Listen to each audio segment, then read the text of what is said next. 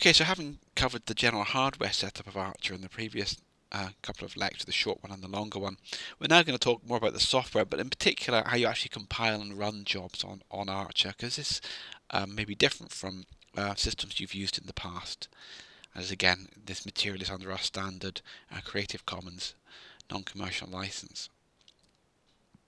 So first of all, software on Archer is controlled via a system called modules, which is a package provided by GNU.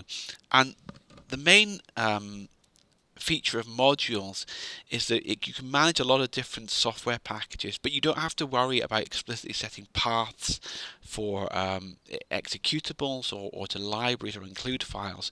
What you do is you just type the command you want, but whatever module is loaded controls exactly which version is executed.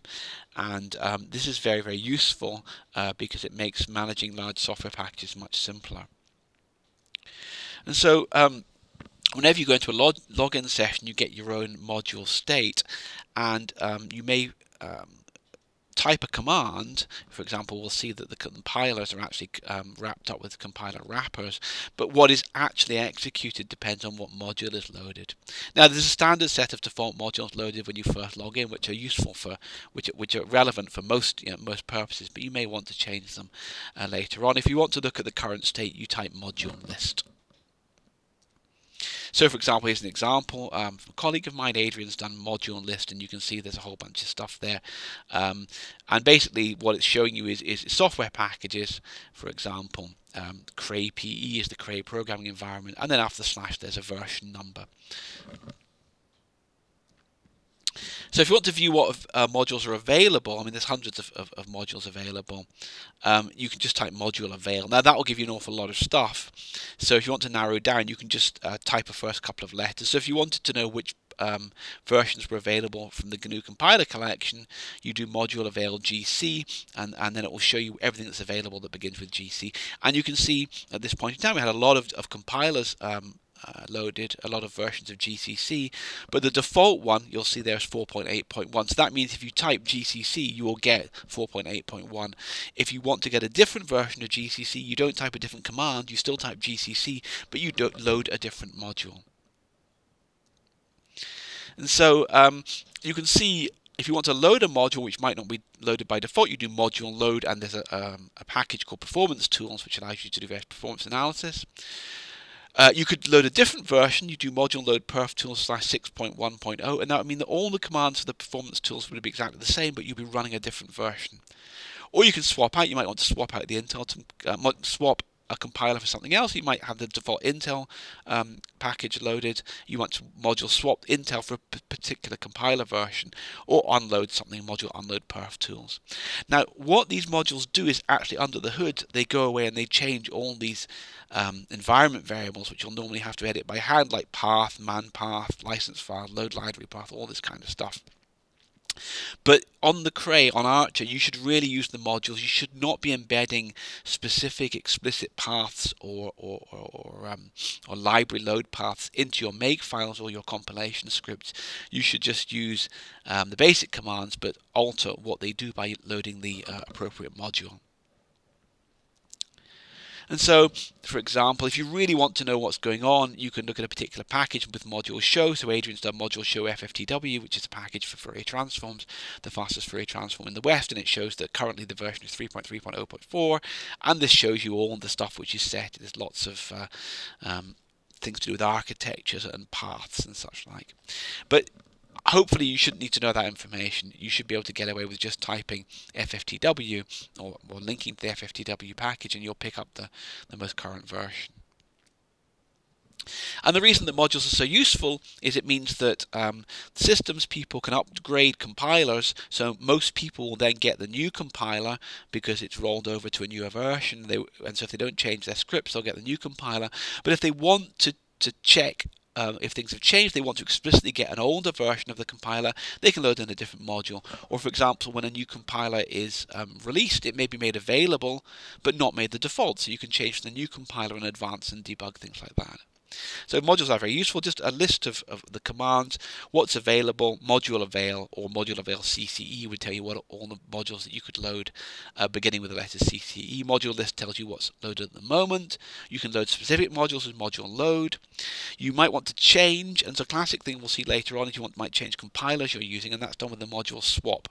And so you might want to swap between the programming environment for the Cray compilers to the programming environment for the GNU compilers.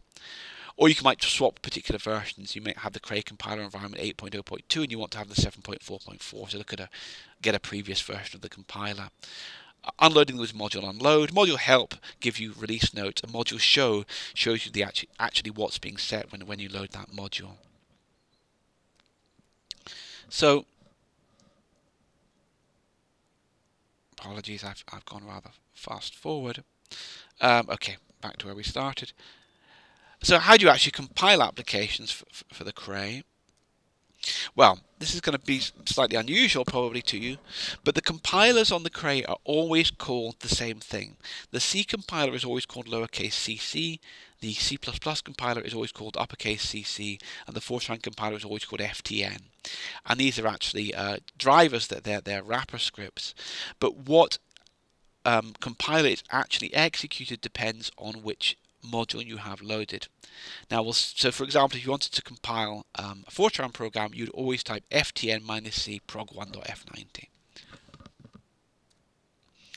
However, which compilers you actually call as determined by the programming environment module. This programming environment module is actually a whole bunch of stuff loaded together, but you load it, it's kind of a meta module, you load it once. So the default programming environment is called progenv cray, and that means when you type ftn cc or capital CC, you will actually get the Cray versions of the compiler, which are called cray ftn, cray cc, and cray cc.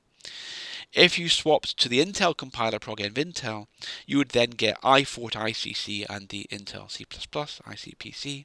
Again, you would still say ftn cc or capital CC, but it would call those. And similarly, if you switch the GNU compiler collection by swapping in progenv GNU, you'd get gfortran, GCC, and G++. And as we've seen before, you use module swap. So when you log in, the default will be the Cray programming environment. You might want to use the Intel compilers. You do module swap progenv Cray, progenv Intel. If you want to do this every time you log in, you could put this in your bash script, your bash profile script. Module list is always a nice way of... Now, actually, progenv Cray is loaded by default on Archer. On other Cray systems, it may be different, so module list is useful. There are a lot of stuff is loaded by default, so not only are these compilers wrappers, which call specific compilers, they also include all the common flags. So on the Cray, we assume you've got an MPI program, so you don't have to do -l-MPI or any include paths. The Cray MPI module, Cray mpitch, is loaded by default. And there are some, if you wanted to use Shemem, which is the Open Shemem interface, you do module load Cray Shemem, but Cray MPICH is loaded by default. So not only do you always use the same compiler, same syntax, same command to invoke the compiler, the first thing you do when you port to the Cray is you probably go to the make file and simplify. You don't need all these -l, MPI, -i all stuff. So we've seen the drivers automatically support an MPI build. We have to note, though, you remember from right back at the start, or in the previous lecture, we said that the service nodes, the login nodes that you log into, have a different version of Linux from the back-end nodes. The login nodes have full Linux, and the back-end nodes have a stripped-down CLE Linux. Now, again, all these the wrappers assume that you're compiling for the compute nodes, the back-end nodes, so you just run them. However, if you called the actual compilers directly without all the magic flags that the wrappers are giving for you, if you called Cray ftn or ICC or G++ directly, this would give you Linux executable for the login node, and that isn't guaranteed to run on the more stripped down compute nodes. So you should always use ftn, cc, or cc. The only time you use the direct compiler commands if you really want the executable to run on the login nodes. It might be a little utility program or a setup or something like that. So these are the compiler versions. as I said, if you load the programming environment, the Cray programming environment, you get a whole bunch of stuff. But one of the things you get is CCE, the Cray compiler environment, which is the module. Which is the module for that compiler. Progenv Intel loads the Intel compiler module, and Progenv GNU loads the GCC compiler module. Normally, the most recent version will be the default, but you might want to, if you start seeing a bug in your code and you see there's been a compiler upgrade, the first thing you should probably do is swap to the previous version of the compiler, and then you can verify if it's a problem with your code or some issue that's been caused by the compilers.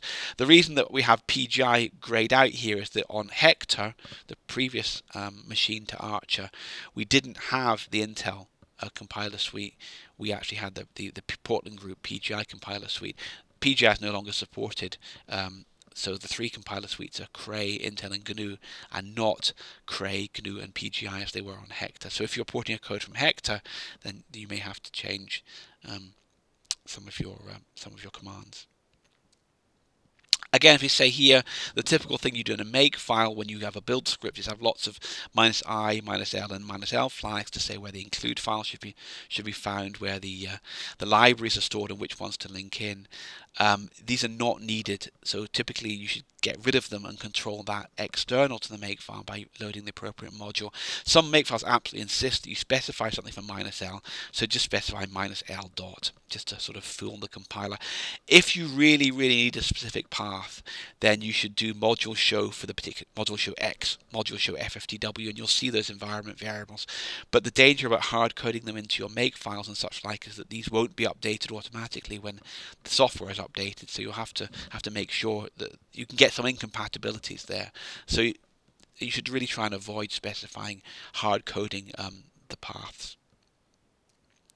So again, we've seen this before. If you wanted to find out what was actually being specified with the FFTW library, the module, you do module show FFTW, and you get the gory detail of where the various things are.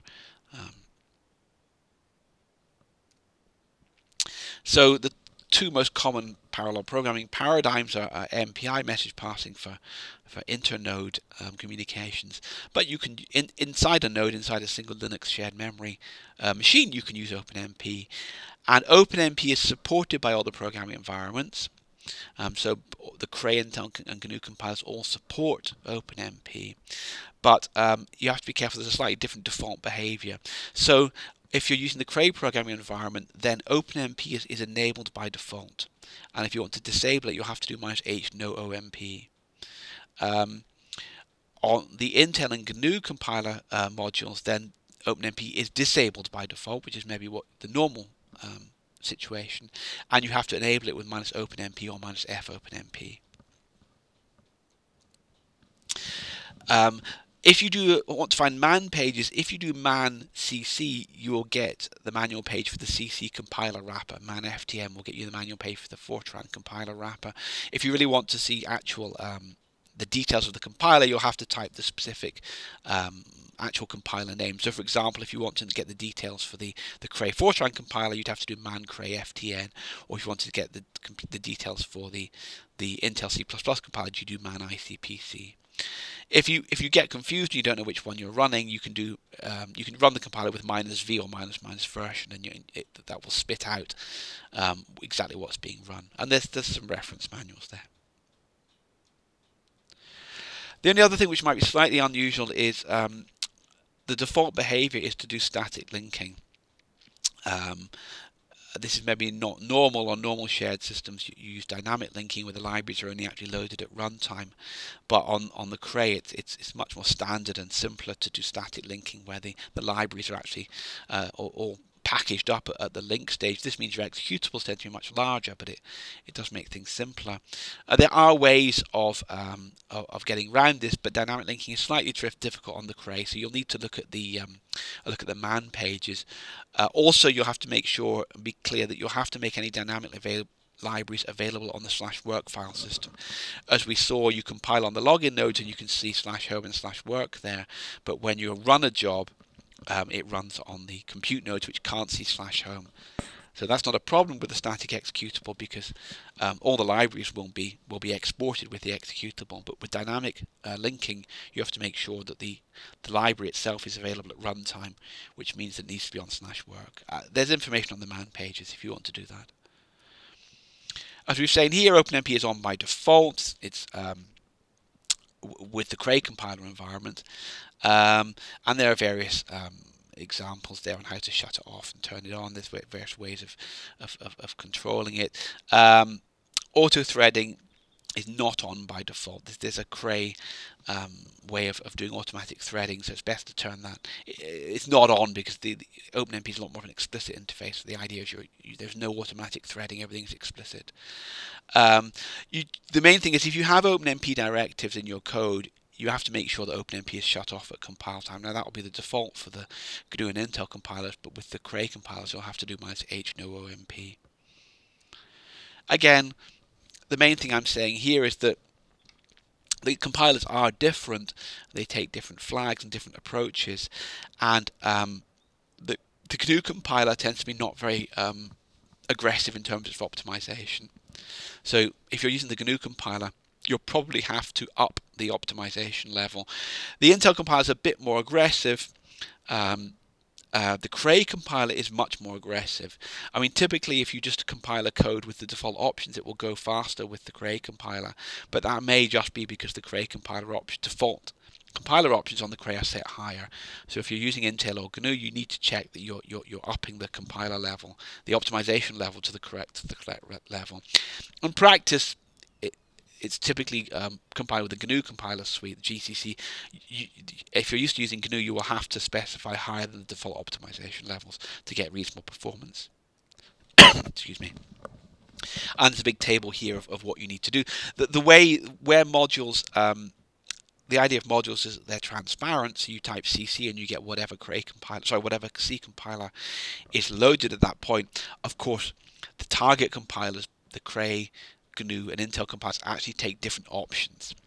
So your makefile has to still have different options for different compilers. And here's a list of the kind of common things you might want to do. I don't want to go through them all, but for example, if you want to promote your reals to be 64-bit double precision, on the Cray it's -s real 64, on the Intel it's -real size 64, on the GNU it's -f real 4 real 8. So there's common things you might want to do, are all possible with the different compilers, but you have to specify an option which is specific to the module you have loaded at that particular time. So having compiled the job, you have to actually run it, and as we've seen, you never log on to the compute nodes. You submit your job to be run on the compute nodes, and you submit via the PBS batch system, portable batch system, the standard batch system. So you have to create a script. You create a little PBS job script, and you request resources from PBS. And so in your script, you can actually request them by using #PBS, which is formally a comment in a bash script, but PBS will parse that. So if you wanted to run for 12 hours of wall time, you could put #PBS -L wall time equals 12 hours in the script, or you can override them at the submission time. Qsub -L wall time equals something will override that. And the common options are naming the job -n, which queue you want to submit to, I'll cover that later, where you want the output and error files to go to. I like -j because it combines out standard out and standard error into a single stream. Wall time is the occupancy time, and -a will come back to later, but tells you what account to run the job under. On Archer, except for one exception, all jobs are charged. You have a budget of time, and you need to say, I want to charge this job to this particular budget of time, and that's the -a flag. So this is quite important on Archer. When you request parallel resources, you request them in numbers of nodes. You don't request processors, you request nodes. So you need to remember there are 24 cores, 24 processor cores per node. And the reason that's a sensible thing to do on Archer is that we allocate, the minimum quantum of allocation is a node. You get exclusive access to a node, so it wouldn't make sense to request 36 cores. We'd have to round that up to 2 nodes. So it's much more sensible to ask for a node. So select equals num nodes, -L select equals num nodes, request the number of nodes, and that's, so as you see at the bottom, Qsub -L select equals num nodes, my job. You might run on 1, 10, 100 nodes. The only other select option you're likely to use is if you want to request high memory. As we saw, a subset, one group of Archer has 128 gigabytes per node, not 64, and then you do -l select equals num nodes and colon big mem equals true. So that's a way to, if you don't select big mem equals true, then your job may run on the small memory node, the standard memory nodes, or the high memory nodes. But if you do big mem equals true, it's guaranteed to run on the high memory nodes, and you may require that. And there's up to, as we saw, there's up to 2 cabinets worth, a whole group's worth of high memory nodes. Within your script, you have to launch your parallel application, which is fairly standard. The two things that are slightly non-standard is that in Cray terminology we talk about things called processing elements, really a processing element is just like a single process or core. In an MPI job, a processing element corresponds to a single MPI process.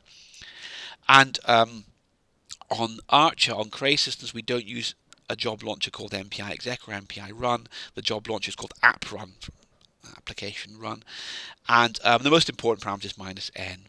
So app run -n24 myprog.exe, my MPI prog, will run on 24 cores. Also, it'll create 24 MPI processes and then run on 24 cores. There are a lot of other options to AP run. For example, -N tells you how many processing elements to put per compute node, and this is the kind of thing you might want to play around with if you're mixing MPI and OpenMP, where although you have 24 cores on a node, you don't want to run 24 MPI processes. You might want to run 12 or 6 or fewer than 24 and use up the other cores using threading. So AP run -N24 -N12 uses 2 nodes because it spawns 24 MPI processes, but only puts 12 of them on a node, so that gives you 2 nodes. And of course, your AP run command has to be compatible with what you selected at submit time. You have to have requested as much or more resources than you need, otherwise AP run will complain and say there's not enough resources allocated.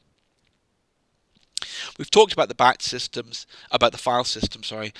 When you log in, say you were doing you were on the training course, you had a guest account in the Y14 project, you've been in /home/Y14/guest01. But as we said before, compute nodes can only see /work.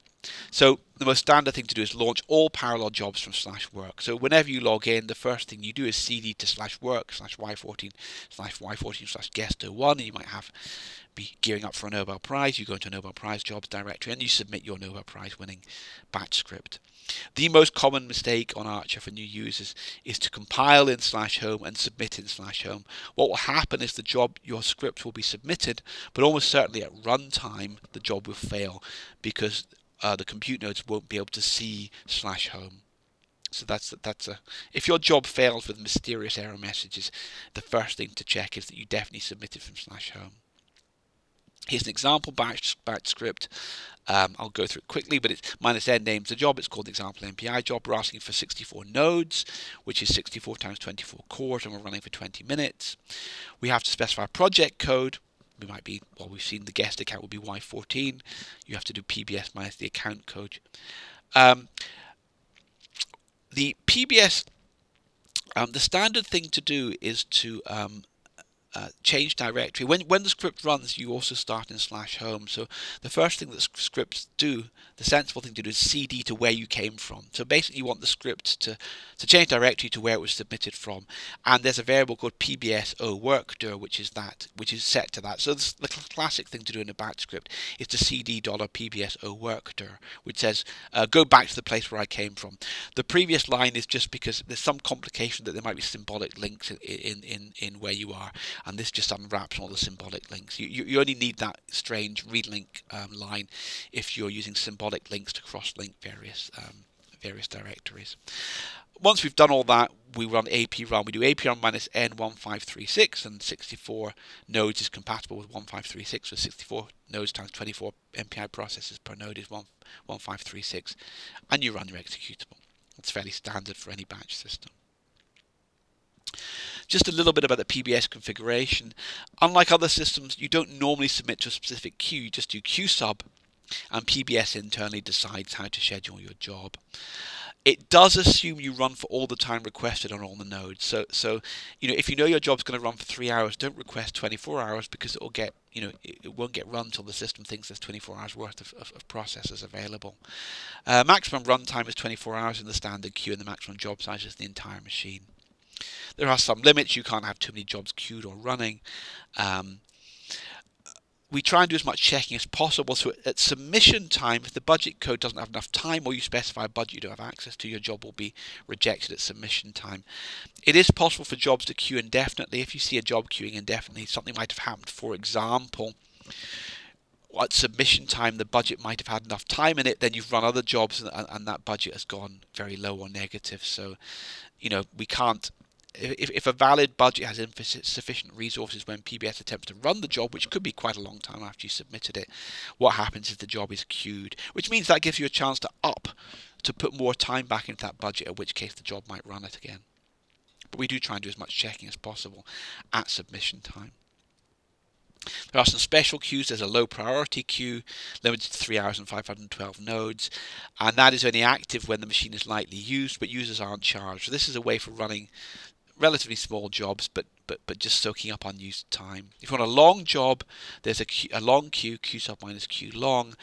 That can run for up to 48 hours, twice the default maximum, but on up to 256 nodes.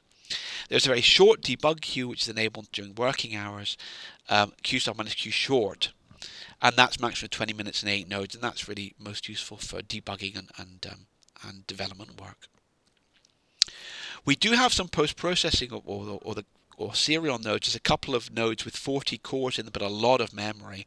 They're actually a different architecture from the compute nodes, and so they're not natively supported by the Cray programming environment.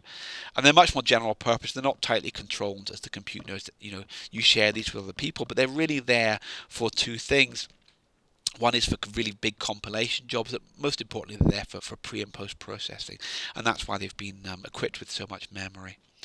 So if you want to compile jobs that are going to run on these serial nodes, you want to compile them with the native compilers, GCC, gFortran, and ICC or iFort. You don't want to use the compiler wrappers, because as we said before, the compiler wrappers assume you're cross-compiling for the back-end compute nodes. And when you run, you do QSub, you do a standard QSub, you select equals serial equals true. That says I want to select the serial queue, and you do n CPUs equals 1. You just say you want 1 CPU. These aren't controlled, so it doesn't really matter. Once you're on, you can run, use as many cores as you want. So just a brief statement about project management. We've mentioned that all jobs have a budget allocated to them, or all users or groups have budgets allocated to them. How is that controlled? Well, everything on Archer is controlled via a very sophisticated web interface written by various people, colleagues of mine at EPCC. It's called the SAFE, and you will all have an account on that. Every user account. Every user has an account on the SAFE, and they can use that to manage multiple login accounts and multiple projects. It's a single point of contact for managing machine accounts and such like. It's really, if you're a principal investigator, you'll use it most often. Principal investigators of projects can use it to control projects, approve new accounts, and move time between projects and users. So as you've mentioned, all jobs are charged to a budget. The standard budget is the project name, so on the training course you're in the Y14 budget, #PBS-A Y14, but you can create sub-budgets, and different projects are run different ways. Within your project, the principal investigator may have decided to leave all the time in the default budget, or may have allocated it down to sub-budgets which are allocated to users. That's dependent on how your principal investigator decides to run your project. Allocation is done in things called KAUs, killer allocation units. 1 killer allocation unit is 1,000 gigaflop hours, where this performance is measured using the standard impact benchmark. Just to give you a ballpark of how much a KAU is, a killer AU, on Archer a killer AU costs 56 pence for episodic NERC users, or a core hour is 0.015 killer AUs, a node hour is about 0.36 KAUs. A killer AU is about 3 node hours. That's maybe a nice ballpark figure. But it is important to note you're charged for a full node regardless of how many cores you run. So if you you have to be careful. If you use the -N parameter when you run jobs, it's possible to run fewer than 24 MPI processes per node. It's perfectly reasonable. You may want to do that, but you have to be clear. It's up to you to make sure you use those other cores. you are charged for every node you use, regardless of whether you use all the cores, because of course those cores are blocked from usage from other users, so we charge you for them. However, you're only charged for how long your job actually runs. So if you requested 24 hours and your job crashes after 5 minutes, or completes after 5 minutes, you're only charged for those 5 minutes. So what now? Well, you can attempt the Archer driving test. That was one of the points of this talk, or this set of talks. There's the URL, and as it says, successful completion. Eligible users, that's users who are eligible to use Archer, which means basically people in the UK can apply for an account on Archer, and you'll get about 1,200 cows of time, which is quite substantial time, 80,000 core hours over 12 months, and that's to allow you to get on and test jobs and get up to speed and try out new things.